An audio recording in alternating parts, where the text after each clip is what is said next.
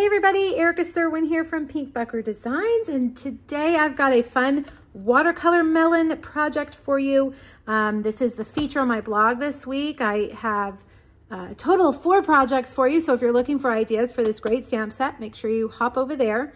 Watercolor Melon is a limited time stamp. It's only available through the end of February 2024. It's part of our celebration collection. Celebration means free stuff. You get this free with a $50 purchase. There's lots of things to choose from, and this is one of the things that you can choose. So I'm using Watercolor Melon. It's a great watercolor look. It has a great watercolor look to it. The sentiment I'm using is from Sweet Citrus. Enjoy the sweeter things in life. We're going to cut it up because I also wanted to use these new mini alphabet dies. It's really just one die that you use. It's fantastic. So I'm going to show you that as well. And I guess you would like to know what's on the inside, right? Well, I kind of, I'll be honest, I was stumped. I racked my brain, and then I started thinking about the summer, and I thought about these 2 things. I actually didn't know this one existed. When I went to look for this one, I found these both at Walmart. They are little, you just pour them into your water bottle, and they're delicious. But I found online how you can make a little cocktail if you are at maybe a pool party or at the lake like we go to.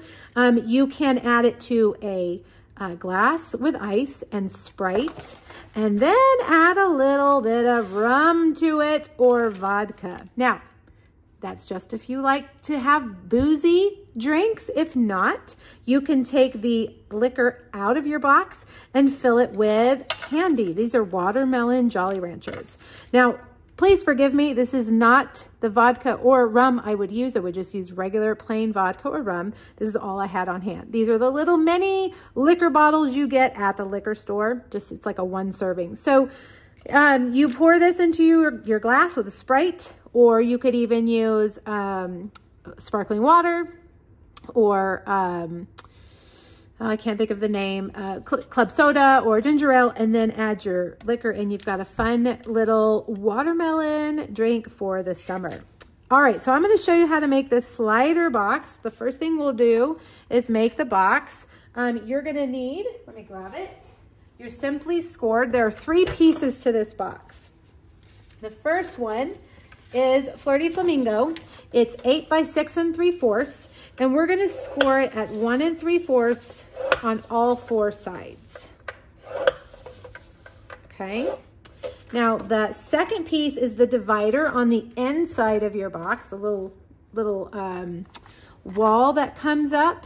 Let me open it for you. See the little wall that can keep your things divided? If you're just going to throw a bunch of candy in there, you can leave this part out. This is also Flirty Flamingo, and it is 5 by 4.5. And on the long side, you're going to score it at 1.5, 2.5, and 3.5. All right. The third piece you need is the little tunnel that the box drawer slides in. This is basic black. It's 4 5/8 by 11. On the long side, we're going to score it at 1 7/8, 5 1/8, 7, and 10 1/4. That's a lot of measurements I just threw at you. Don't worry, they're all in my blog. They are free, all the supplies and all the measurements. Okay, so the first thing, let's put this one together since it's right here. I am going to get my bone folder. Make this nice and crisp. Now it is the dead of winter here. It's not time for the lake or the pool, but as soon as Christmas is over, I'm like, let's think about the summer. I get very excited. We have a new pool at my house that just finished in the middle of October, so we really haven't gotten to use it. So we're very excited about the summer. This will be one of those fun drinks. And you know, even for my kids, they like these singles to go, adding them to water or whatever. So, you know, it doesn't always have to be a boozy drink. Of course, that's for the adults. What I did, I should probably explain, is this smaller flap, I put 2 strips of Terran tape here. And if you fold it down and then fold this one over, it should be a perfect match. And there is your tunnel, okay? Now, the box, we're going to burnish these lines really well.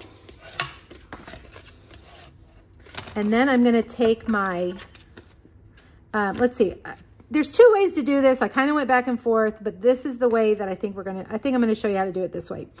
You're gonna cut these score lines in like this, okay? And then cut about a quarter of the corner off. I'm not cutting the whole thing, but I'm cutting most of the outside corner. All right, now do the same thing here. If you cut your flaps this way, you'll see they're gonna glue onto the end where you pull your drawer. And I feel like it's good because it strengthens that side when you pull it.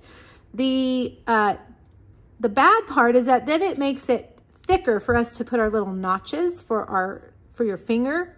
If your punch has trouble doing that, you can cut them this way. That way then the flaps would be adhered to this side. You know, it's just kind of, it works both ways. I just went back and forth trying to decide which way to do it. And my punch did have a little bit of trouble punching through 3 layers of cardstock. So maybe if we put these, see how I'm putting, when you cut those triangles off, it takes a little bit of that cardstock off, and now we'll only have one little layer to pull. So hopefully that'll still strengthen the wall, but lessen the thickness for our punches. You could always leave the little finger hole off. I just think it looks really nice. All right, a little bit of liquid glue on all 4 of our squares. And then I've got some clothespins. This is how I hold my boxes together. Here in South Texas, where it is nice and sticky most of the time, I find that liquid glue is the best adhesive for these kinds of things. It's not gonna come off, it's not gonna pop off when they pull it. It's gonna stick. Tear and tape would work, as well as Stampin' Seal Plus. So you'll just have to play around in your area and see what works best. I do really like tear and tape a lot too. All right, you wanna make sure that these edges are lined up. All right, oh, and you know what? I knew I was gonna forget. Before you adhere it, you need to stamp these ends with the seed. We'll try it. I knew I was gonna forget to do that. We'll stamp the ends with the little seed stamps. Okay, the last piece is the little divider, and this is really easy. You're gonna burnish the middle one like in half, and then burnish the others outward like that. So you have this little peak, and then you can just take some adhesive. You can even, if you want, adhere this peak together like this, and then you lay it down in your box, kind of the midway point.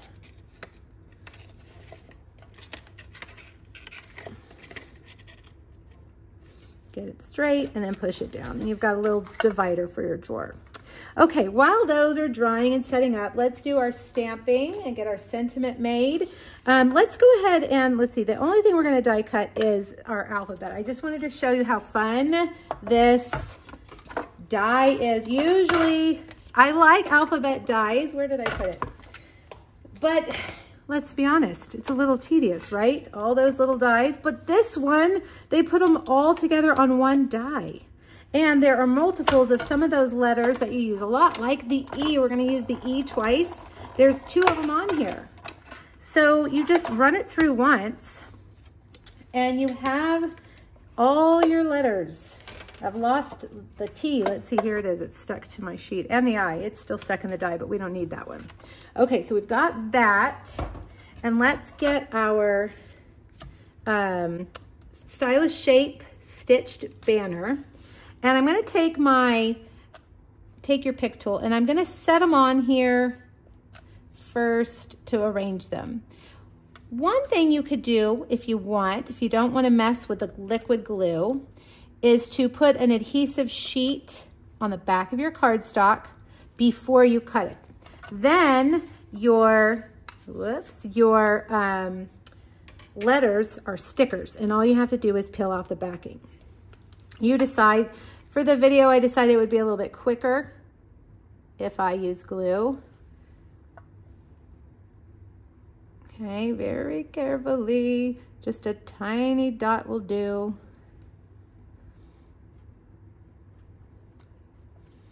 Uh-oh. And if you work quickly, you can move them around if you need to. The only problem with the glue is that then it does leave kind of a little shiny spot. So try your best to get them right the first time. There we go, I think it did pretty good. Isn't that a cute little font? If you're a scrapbooker, oh my gosh, this is a great die for scrapbooking. Okay, so let's set that there. We are gonna do kind of some just random stamping here on this piece. This is from our tools paper. This is also a celebration item that you can choose free with a $50 purchase. This grid pattern, I love grid pattern. I love writing on it. I love stamping on it. I couldn't wait to use it. So obviously we're not using the tools, but we are using the grid. All right, so we're gonna use Flirty Flamingo and Granny Apple Green. And when I stamp these two-step stamps, I actually like to do the rind first, but because we're just gonna, oh goodness, did you guys see what I just did? We don't need a green watermelon inside, but because of the way I'm gonna situate these on here, I feel like I need to do the Flirty Flamingo part first, so it'll be all right. So you just wanna stamp the fruit 2 or 3 times, and I found that I didn't put mine equally. There's actually one under here. You can't see it. So now that I know where I'm going to do my centerpiece, I'm going to stamp this a little bit differently. Like, well, let's do it like this. Let's kind of do it out like that. Okay. Now we'll take, let's move that out of the way so I don't have a pink rind. Now we're going to take this, the rind, and we'll line it up with the images that we stamped. It really is easy both ways. I just found I was a little bit better when I stamped the rind first and the fruit second. Okay, now let's get the little watermelon seed, and we'll just stamp some seeds on our fruit. There's also a stamp that has the 3 seeds that you can stamp at once. I feel like I can get a better spacing when I use the single seed. All right, and then I'm just gonna boop, stamp our seeds all over the place, making it look like a, you know, after you have a big party and everybody's eating watermelon, this is pretty much what your table looks like. Okay, that's good. Now, while we have our stamps out, we're gonna do one just on basic white paper. If I can get it picked up. I think I will do the green first this time. Do you think my paper is tall enough? I thought I would have room for my sentiment, but I think I might need to grab another piece of basic white.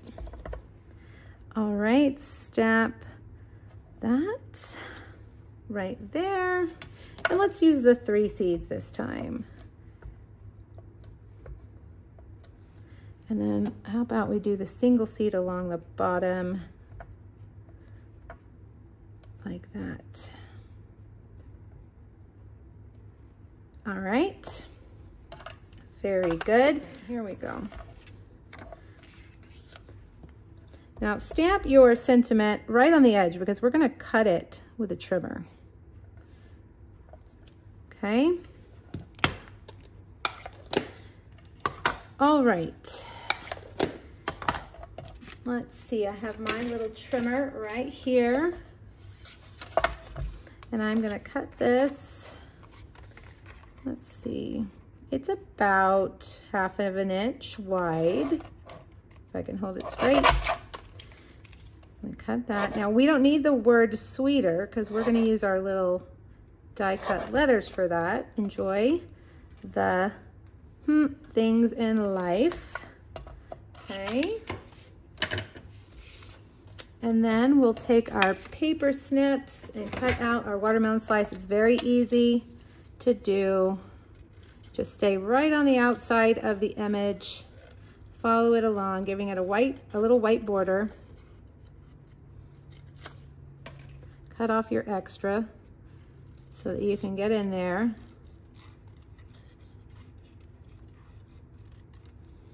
There we go. The other things that you're gonna need are a 2.5-inch vellum circle, a radiating stitches heart that is cut from the Zany Zoo papers. And we're gonna layer these up. Let's put this on our circle first, like that. And then we know where to put our dimensional on our circle.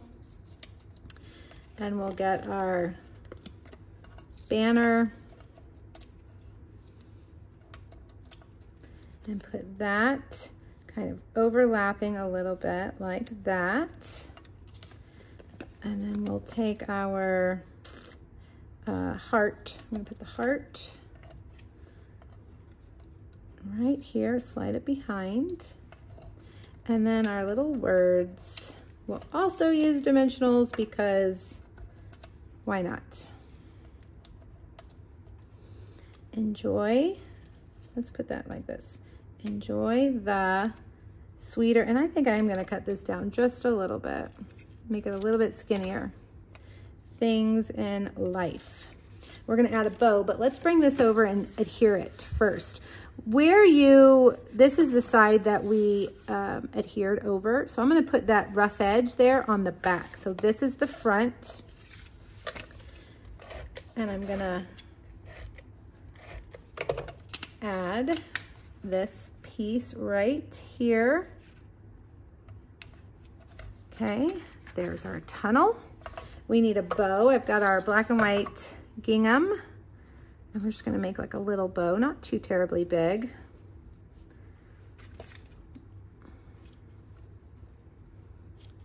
Okay, we need a mini glue dot for this guy.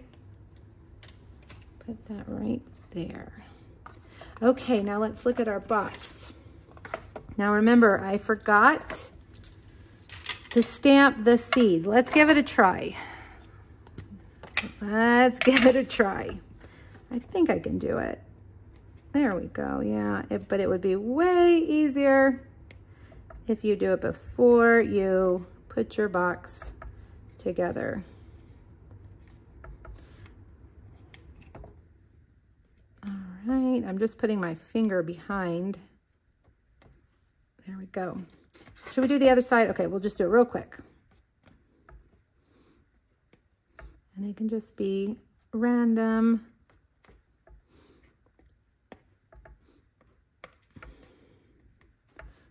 Actually, the paper's pretty stiff around the edges. There we go. Okay, now get your circle punch. I'm going to use my 1 1/4. Hopefully it fits. And I'm just going to put a little finger notch right there, like that. And we've got our divider. I think I have an extra rum right there. Put your little drinks in. And let's even put some watermelon candies in there. Where's my other drink packet? Here we go. Okay, now let's slide it in and think about who we're gonna give this to. There we go. All right, you guys, this is a fun project. I hope you'll give it a try. The box is a great design if you have other themes that you wanted to do with a Boozy treat. These little things come in multiple flavors. So give it a try. Look at your stamps, think about what you can make, and have fun with it. All right, you guys, thanks for joining me. Click the link here on YouTube. Go get that free PDF and let me know if you have any questions. Happy stamping. Bye-bye.